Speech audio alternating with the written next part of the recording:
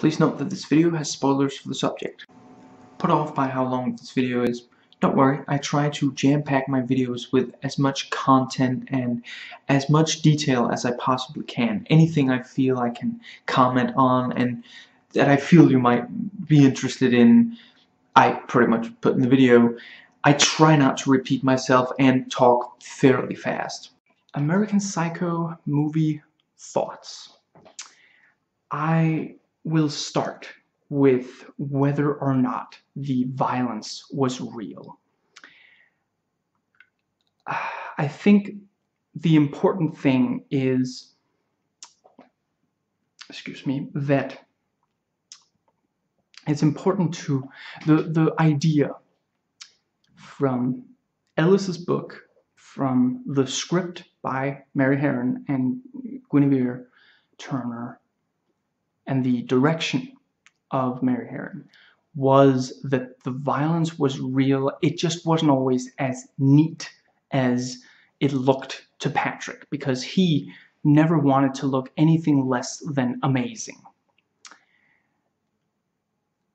And I have read some say that it might not have happened, and really it might not have, but do note that the three creators definitely would say that it, at least some of the violence was real. Again, as far as I understand from what I read of them. And yeah, some say, well, maybe it's not real. But does it matter if it wasn't real? If someone is just imagining doing these awful things, then isn't that just as bad as committing them? And I must answer that with a resounding no. That is getting into the territory of thought crime, of saying that you are not allowed to think up something negative, because that is as bad as committing something negative. When there are people who use creative expression, again, I use that term rather than, not all of it is going to be fiction, and I don't really want to get into the debate of whether or not it's art, and I am referring to things that are not necessarily art, but there are a lot of pieces of creative expression that use some violence or the like to, for cathartic purposes. We watch revenge films so that we don't feel so much like taking revenge on the people we feel wronged us. We play video games to get out this frustrating drive to, we humans have gotten to a level where we don't need to use violence. In fact, violence is frowned upon to get through, to become successful. You shouldn't have to be, in fact, if you use violence in today's society, it's probably a bad thing in most societies and such, and most professions and such. And certainly it should be very controlled violence, without our lizard brains evolving to keep up. So our brain still, when we feel anxious, when we feel scared, we feel like we have to hurt someone, because for an almost unimaginable amount of time, that was true. That's what our brain has learned. It hasn't been that long since we stopped. So when something scares us, we feel like we should be violent. And there are a million things that do scare us that we can't do anything about, that we definitely can't reach out and punch. When we watch the news and see that, there's been yet another school shooting, we can't, grab, what's the name, LaPierre? And, by this, and, say these people's lives are more important than the, you shouldn't be able to get a gun if you genuinely are close the gun show loophole, so on and so forth. We can't actually do that. So yeah, it becomes movies or video games or what have you. And I should also note that it is fairly ironic it was a positive review that had I believe it was IMDb. It's been years. I don't even know if it's still up, but I'm addressing the thought in general. But yeah, if you are saying that this movie does a good job of showing that, imagined violence is just as bad as actual violence, then are you not actually saying that Ellis is a bad person for coming up with all this violence, that he is essentially a mass murderer because he wrote these explicit descriptions of mass murder from the perspective of the mass murderer? So yes, that is that pretty much covers that. So yes, it most definitely matters that, again, as it's presented, the way the book and the movie is, it actually happened. Patrick Bateman is a serial killer in those two. And yeah, the ending is kind of,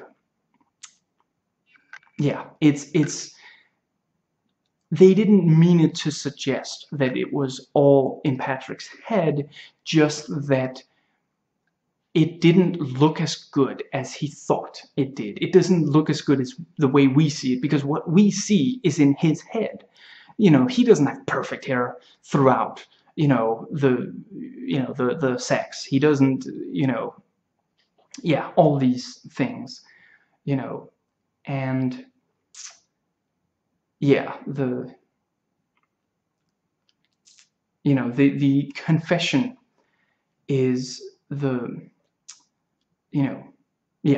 his confession has changed nothing, and behind him the door states this is not an exit. Even the confession was not a way out of this life or his urges. And as he says, the pain is sharp, and I don't want others not to feel pain. In fact, I want to inflict my pain upon others. And that is the psychology of a lot of serial killers and sadists, that I feel a lot of pain, so you should too. I'm not getting into like a deeper psychological or moral argument here, but just at the end of the day, that is where where he finds himself, and where people like him can find themselves. That if something, if something bothers them, then it must be that, that they have it the worst. Note how when recently there were talks about, we have to conserve water, so water can only be for drinking now, and then, these, somewhat more well-off people said, well, what will I water my lawn with? As if somehow their lawn, their status symbol, is more important than other people's, lives and health. I mean, not getting water is one of the most basic, And, the confession, he keeps, he refuses to accept it, ultimately insisting, well, I had dinner with him, in London 10 days ago, so it can't be. And he says, I don't find this funny anymore, and excuse me, I have to move on. He doesn't, there's no hint that he's going to report it. In fact, he specifically says, Patrick says, you're my lawyer, what do we do next? How do I shouldn't go directly to the cops. I should talk to my lawyer first. But the lawyer doesn't say, I can get, don't worry, we'll figure something out. No, he just says, you're definitely not right. And you're also not being funny. You know, he doesn't say, like, this should be reported. You know, I mean, he insists, well, you can't have murdered Paul Allen. What about the rest of them? You know, so he made up everything because one detail is, you know, and yeah. And you know, it's also, he's saying to Patrick's face. He clearly doesn't realize that he's talking to Patrick. He also asks about his, like, romantic, you know, partner, and it's like it's the wrong name again. You know, yeah, he thinks he's Davis instead of Patrick, and he, you know, says, you know, Patrick is such a spineless, you know, and he says this in the third person to Patrick. You know, he's not saying you are such a, you know, he's saying it could have been Patrick Bateman, as if it's a, you know, a person not involved in the conversation. And, you know, yeah, it points to that you can always get away even with murder if you have enough money. And, you know, I find the real estate lady is, you know, that scene is also very compelling. That, you know, it again, sadly, some take from it that means that there were no murders. But, you know, she, you know, they checked it and found that, you know, yeah, it was full of dead people and all this stuff. And the thought is not, this is a matter for the police, and we have to, you know, obviously this place needs to be, you know, you know, this needs to be investigated. No, the thought is, if we clean this up especially fast, we can still put this on the market and continue to make money, you know, not risk devaluing this, you know, expensive piece of real estate. So, you know, when faced with Patrick, you know, she can tell there's something slightly off, you know, you know, at first, can I help you? And she can tell there's something slightly off about him. And he asks, didn't Paul Allen live here? And, you know, she realizes this is the guy, isn't it? And it's not, you know, calling the police. And so, I mean, of course, we don't see what she does after he leaves, but it doesn't appear that she, you know, no. It's just leave and don't come back. I don't want you to risk messing up my deal with this place. You know, I can make a lot of money here. You almost cost me all that money. Leave. You know, it's, and yeah. And the, you know, I guess I'll call her Christie, since we never find out who her name, you know, what her name is, and I really hope I'm right about the prostitute on, you know, that he takes off the street, you know, pulling up in a limousine as if he drives everywhere in that, you know. Actually, I suppose, is it possible that he does? I guess we don't see him, but those are the times that we specifically see him pull up in a limousine, that, you know, he's impressing this, you know. But yeah, I'm gonna go with Christie. She's not important enough to Patrick to have a name of her own, so we also don't get to hear her name. You know, she's running, I mean, I already tried to keep at hinting level, you know, when the second time he comes up to her, you know, she's like, no, this is, no, you really hurt me. I may need surgery. A friend of mine said I should get a lawyer. You know, we're not doing this. And, you know, it's like, you know, okay, it's just, you know, a check. And then she walks out, you know, and walks away, and the you know, the limousine follows. And at no point does the limousine driver, you know, say, what are we doing here? For one thing, why are we picking up a prostitute? Why are we following her after she's walking away? You know, all this, you know, I mean, this is clearly, I mean, let's hypothetically say that this is, you know, let's, yeah, even let's say that Bateman didn't have a, you know, a romantic partner, or that the driver doesn't know. Why are you, sir, why are we taking someone off the street like this? You know, no disrespect to any sex worker intended from my part. For Patrick's part, probably don't, I don't think from the movies part either, but for the movies part either, but yeah, you know, that he's, I mean, don't you want an escort? You know, don't you want to get out of this neighborhood? But no, it's just, you know, and she even says at first, I'm not supposed to. I'm not supposed to go home to someone's apartment.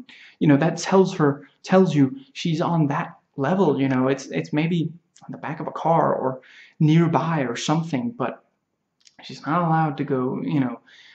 And yeah, you know, she sees all that money and, you know, walks up and tries to take it, and then, you know, nope, in the cab, and then, or yeah, limo. And even though she knows what happened the first time, she still gets in. And, you know, and when she's in the apartment, you know, she was chatty last time. She was like, oh, you know, this is a nice place. Is it very, you know, how much did it cost? And, you know, she's trying, like, you know, the crap, what was the, I'm gonna go with Lydia. I think the escort girl's name was Lydia.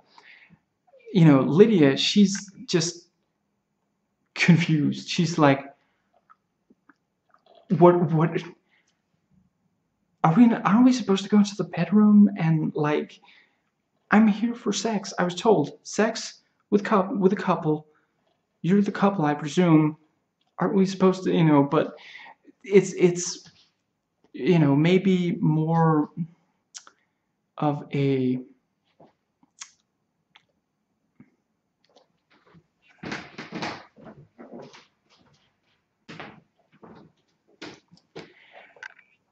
excuse me.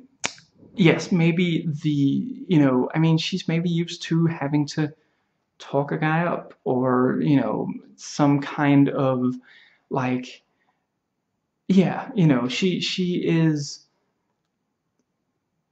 yeah, you know, maybe she every so often, you know, there's a guy there that, you know, he's a little shy, or he's, you know, yeah, you know, or maybe she's still a little naive, you know, but yeah. And also, you know, when he tells her, you know, to get in the bath, and she's sitting there, she's enjoying this, you know, was it Chardonnay or something, and you know, and he wants her to wash herself because she's probably dirty, you know, and you know, and to her it's, you know, it's okay, you know, at least at first, but yeah, and she even comes back for that second time, and then, and I think, you know, again, this is where I'm going to sound detached. From a storytelling perspective, I think it was very good to fit in all of that, you know, brutality aftermath in that, you know, I mean, I didn't count, but there was probably at least half a dozen corpses, some of them fresh and still bleeding, like, you know, like fresh pool of blood, kind of, you know, when you know, she's trying to find the right door, and she finds bodies, she finds, like, you know, yeah, and all of these, and yeah, it, you know, where the book could get away with having very explicit details. I mean, I read that there's one specific scene that involves, yeah, you know what, I think I'm gonna,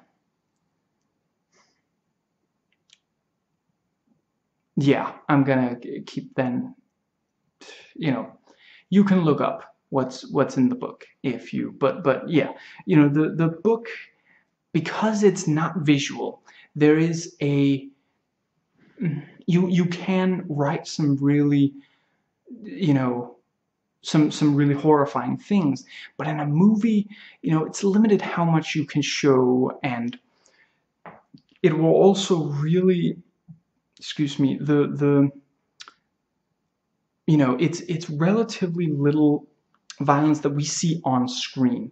There's a lot of hinting, and then in that scene, a lot of aftermath, and that, you know, that also shows, you know, again, like half a dozen. I mean, that's,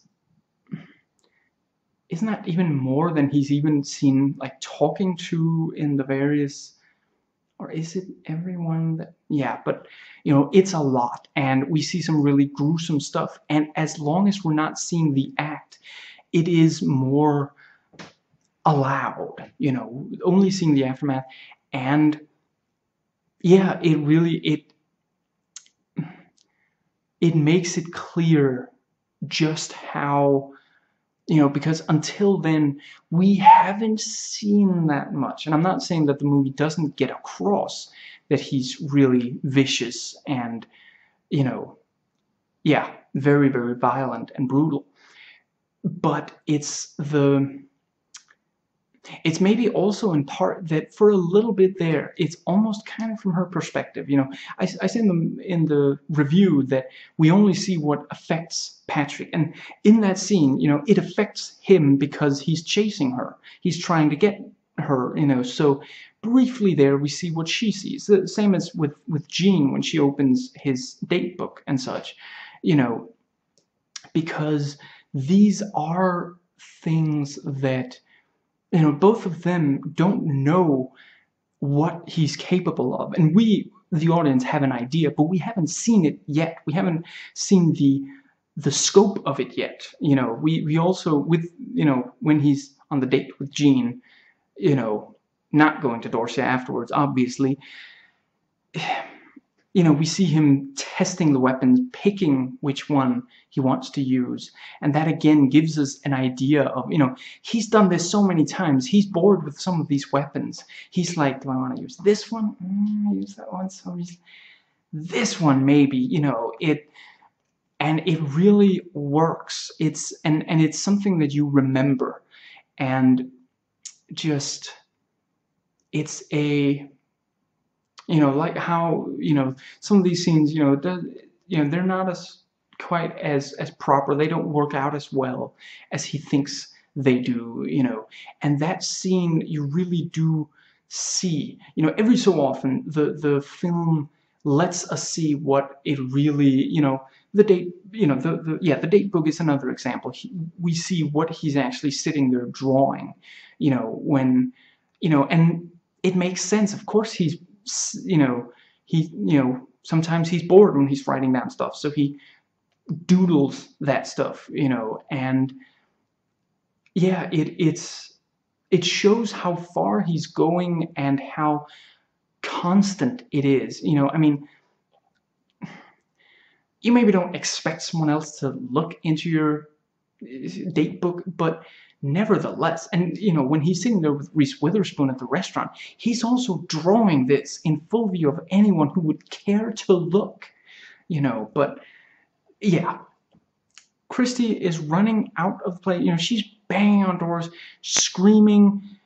The saw is, you know, he's reenacting the Texas Chainsaw Massacre, which we saw him watch earlier, but not so much. It's gotten old to him.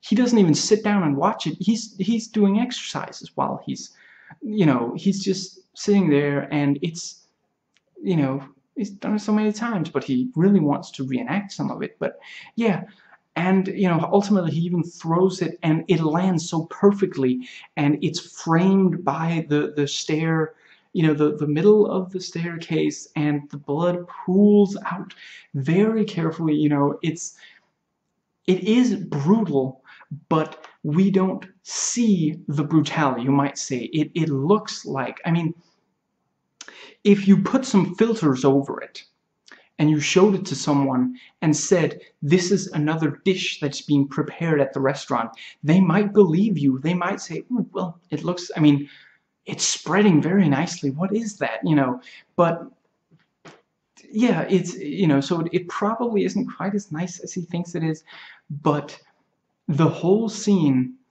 you know, it leads some to believe that it is all in, that is all in his head, because nobody reacts, really.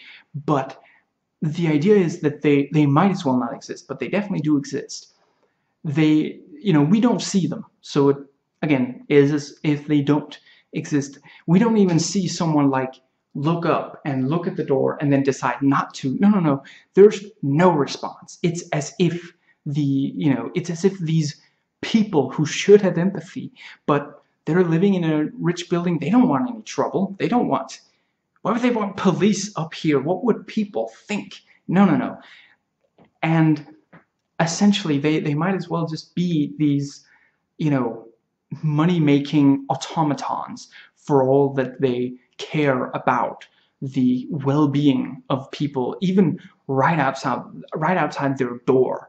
You know, that, and the, you know, I say in the review that it's a film of two halves, and it's the second half is necessary. You know, you know, even after that, it goes even bigger in the climax with, you know, feed me a stray cat and all this, and it needed to get to that level. You know, the movie starts with this playful intro, and we see these, I mean, the first really violent thing he does is a little bit into it. You know, we see him get really out of control before, but then he'll just say something, or he'll sit and sweat, you know, getting Lewis's attention. But, you know, it escalates there in the second half, and that is very necessary, because otherwise it just doesn't have the impact that it needs to. This is not a man who murdered Paul Allen, or who, you know, he might be sitting with a little trophy, a lock of hair, you know, or he's, you know, no, no, no. This is a man who brutally murders, you know, several people.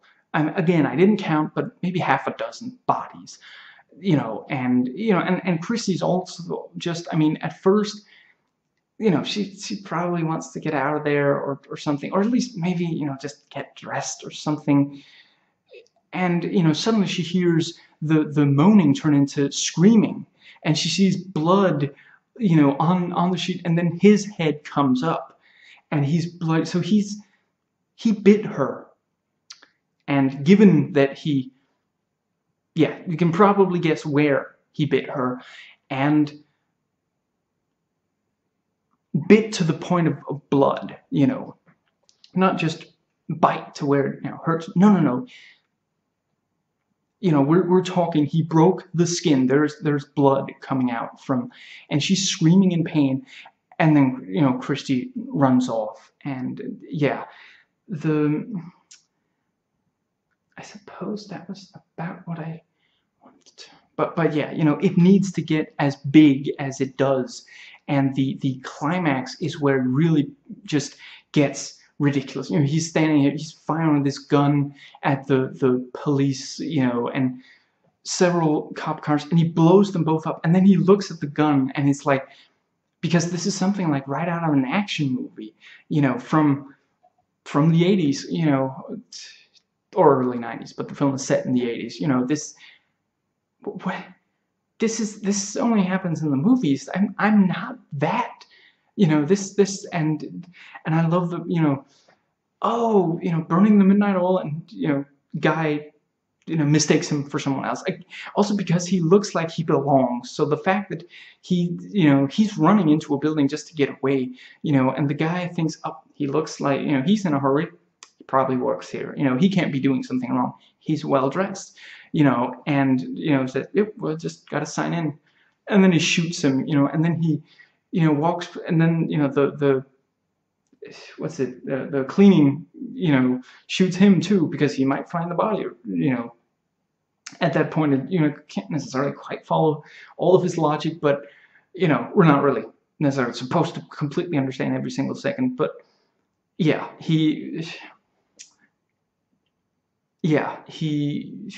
and then, you know, there's that other guy, and he smiles and, you know, reaches in, and then it's a pen, and then he signs in, you know. Yeah. But yeah. And I really like that again, from I'm gonna sound detached, but from a dramatic standpoint, then he, during the confession, which, you know, again, it's just fantastic, you know, Bale, yeah.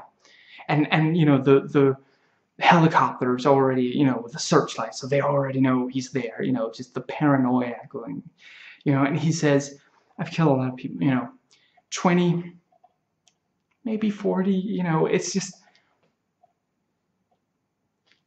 at first, it probably mattered. He counted every single one, and he probably took trophies, and it's like, really. But then after a while, even that got to be monotonous. Even this violence that was supposed to wake him up, to get him out of this, trite existence, even that has gotten, I mean, he's sitting there. I mean, yeah, he's kind of upset, but he's not like saying it was definitely 40. It was definitely more than 20. Just 20, maybe 40. I forget.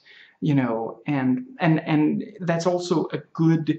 There, he also says some of the things that he did in the book that we haven't seen him do in the movie, such as cannibalism, including, was it frying one of the, and tape some of it. Some of the girls have seen the tapes, and and there's, again, you couldn't visually show that, unless it would be a completely different movie under all circumstances. And there is still some of the impact. We, the audience, understand that this is real, but yeah. And near the end, I think it's Bryce, but let's just say Bryce, it's only in the deleted scene that he says, I'm leaving, and he jumps down, on the club floor and just walks off. So if you've only seen the movie, not the deleted scenes, you don't know what they mean by, it's like, where did he go? In either case, we don't know where he went, but he's back, and one of the others said he's drinking. What was it? He's not drinking alcohol anymore. Can you believe this guy? What is he, under the age? Can't he get alcohol anymore? And it's, again, like I say in the review, and it's the sign, the door behind him. This is not an exit. Where is he gonna go? Yeah, he left for a while. Now he's back. He's not drinking. He probably realized that, and he does really seems like he means it when in the deleted scene when he says, I'm leaving, and Patrick keeps saying, oh, do you want to go to another place? Sure, we can do that. I'll join you there, or but no, he's leaving this, and and then he comes back. Where else is he gonna go? It's his job, it's his field, it's, I mean, if he wants to go somewhere and be successful, I mean, that's probably where he's going to end up anyway. So, yeah, he's just back, and he's sitting there, and he's saying, look at Reagan. How can he sound so, when he knows he's lying? And literally, I mean, Reagan is sitting there talking about the good that maybe came out of the Iran-Contra, and it's just, and this is and that is not something they made up for the book or the movie. That is a clip of Reagan talking about Iran-Contra and saying, we should probably focus on the good that came out. And just, it's so disgusting that at this point Bryce realizes, but then he asks, he says, how can he seem so cool, so calm? And then one of the others, McDermott maybe, says, some people are born cool. And Patrick loses it. And, Bryce asks, what are you laughing about? I'm just a happy camper, rocking and rolling. And then, Bryce is laughing as well. So it almost seems very temporary. It seems like he's going back into this. But yeah, it's, again, there, Patrick, as always, as usual when he's with the buddies, he realizes what's going on. He realizes what they're saying to each other. He realizes that Bryce has woken up as well, and he came back to this field. He left, which Patrick couldn't have, thought to do, but he still came back, and now he realizes it, and he's sitting there talking about how can Reagan be so calm after he lied to us, after Iran-Contra, which just, I mean, I think Bush was the one who said, America doesn't, negotiate with terrorists, except, of course, if you're Reagan. Just, and, the Gipper, the one that Republicans love. But yeah, you know, after that, he's sitting there, and Bryce is saying, how can he seem so cool while doing it? And the other guy just says, I don't know, some people just seem calm. And, you know, he's not saying, because that's not what Bryce is saying. He's not saying he looks really cool. You know, that's what the other guy takes. You know, he says, so the question I was just asked is, why does this person seem so calm? I think that some people just seem calm, you know, they just, you know, what Bryce is asking is, can you believe that our president lied to us about something like this? And still just, he doesn't own up to it. He doesn't sit there and say, I'm sorry, this was an awful thing. I wish it hasn't, you know. No, he just sits there, and Patrick hears that, and it's the same as always. You know, he's just confessed. You know, he said, excuse me, gentlemen, I'll be right back. And he went over, and he's hoping that his lawyer will say, we're gonna see about, you know, whatever. But it's, yeah, you know, we're gonna report it, of course, but we're gonna, you know, you came to, you weren't like asked to, no, you came of your own free will, so that's gonna be extenuating, you know. No, he just heard that it's not going to change anything, and he sits down completely dejected, and then he hears this buddy of his who used to be just as vacuous as the others try to start a conversation, because he's where Bateman was. Bateman doesn't usually try to start a conversation anymore. He knows better than that. But Bryce, he just came back, and he's still, you know, he's not drinking, he's still, so, you know, he tries, and it's the same. There's still not a conversation there. I also think very compelling when, you know, Bateman, you know, they're at this, you know, there's the, I don't remember the name, but there's this punker and, you know, everything, you know, and, you know, he explains all of this, you know, very, I mean, it sounds amazing. Yeah, this guy, I mean, you'd almost want this guy for president or something. He has all the right liberal values. You know, everything that he says makes so much sense. And, you know, most of them just don't know what to say. And Lewis, of course, you know, it's very thoughtful. You know, I don't have a lot to say about Lewis and but yeah, you know, you can tell he likes Patrick, and he wants Patrick to like him too. And he thinks that maybe Patrick does deep down, you know, maybe he has repressed his own homosexuality. I mentioned that in the review. I don't have a lot of thoughts on that, but it definitely is an option, yes. But yeah, you know, he has all these right values, and then a few minutes later, he's stabbing a homeless man to death and stomping his dog to death. And it, you know, and it even starts out, you know, it's this, you're homeless, you're hungry, and you're poor. And he starts out offering, would you like some food, some money? And the guy, it's like, he was expecting just to pass, because that's what most people do. You know, they don't even notice that he's there. And I do think it's also noteworthy, this is Patrick walking by himself through a dark alley. He was looking for trouble. He wanted to find someone that he could, you know, that he could murder or something. Why isn't he in the limo? Why isn't he around the others? You know, what was he doing out there? You know, were they really that close to that bad of a neighborhood in this expensive restaurant? You know, all this stuff. So, yeah, he was looking for trouble there. And yeah, it's you know, and he, you know, he jokes a little, like, you know, were you, you know, did you do insider trading or something, you know? And he almost helps him. And then it's this, you and I have nothing in common. I'm successful, but you're all the way down here.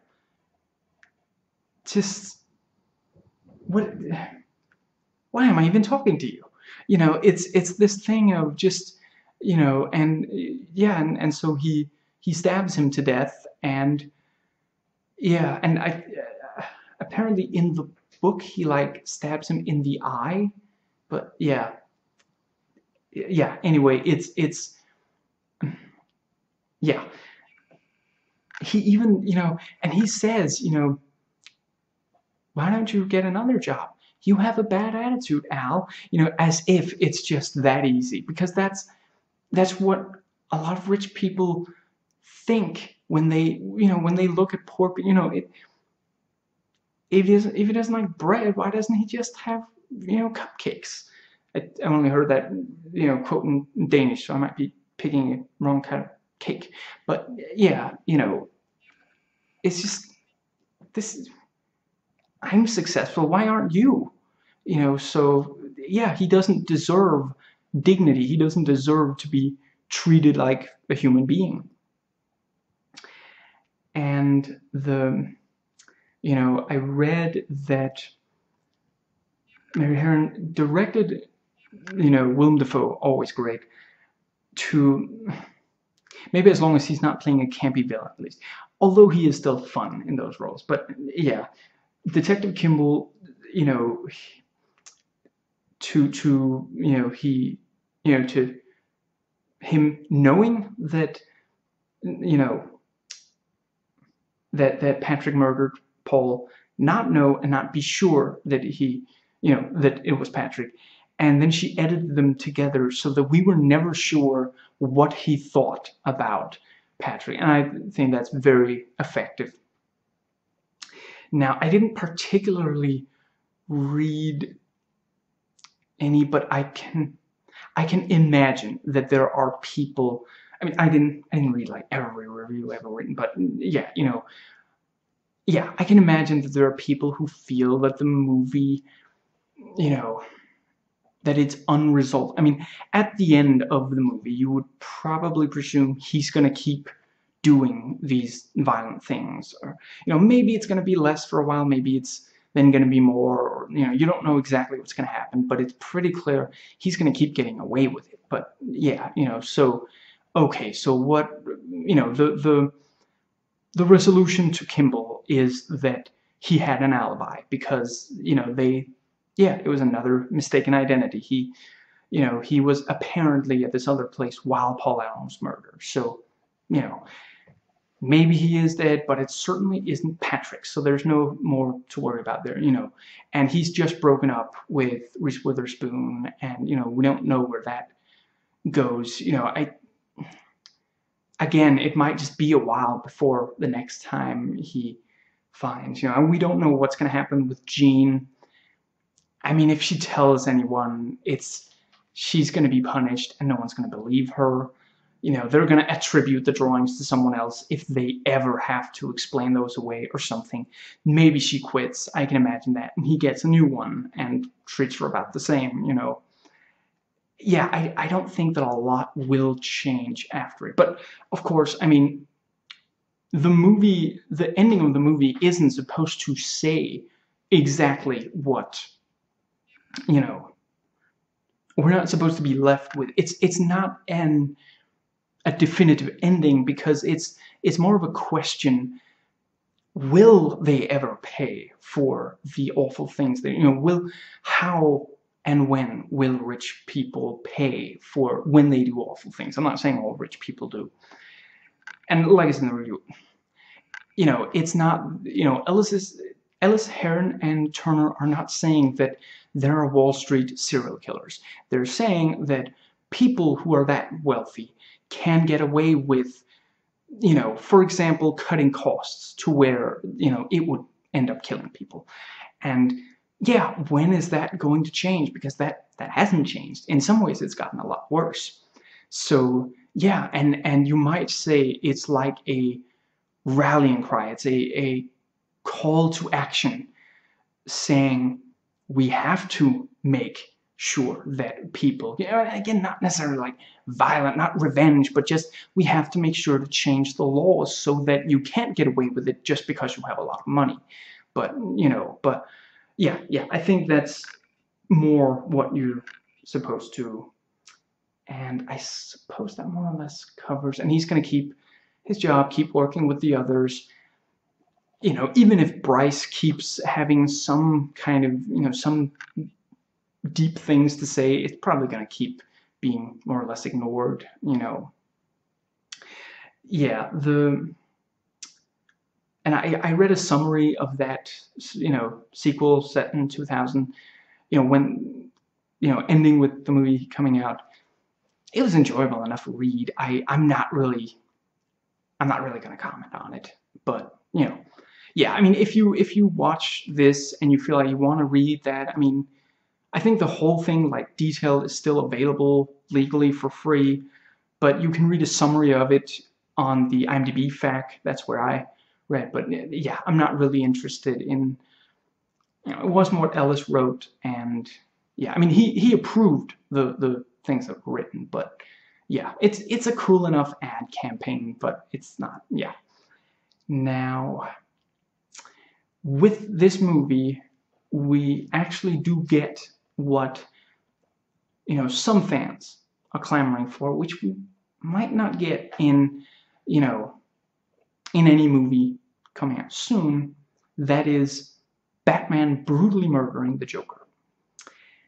And I really should know this, but this is not the only movie from around this time that has Reese Witherspoon making a scene, being broken up with in a restaurant, and where the idea of her breast size impacting the relationship future is brought up. Why do I know that?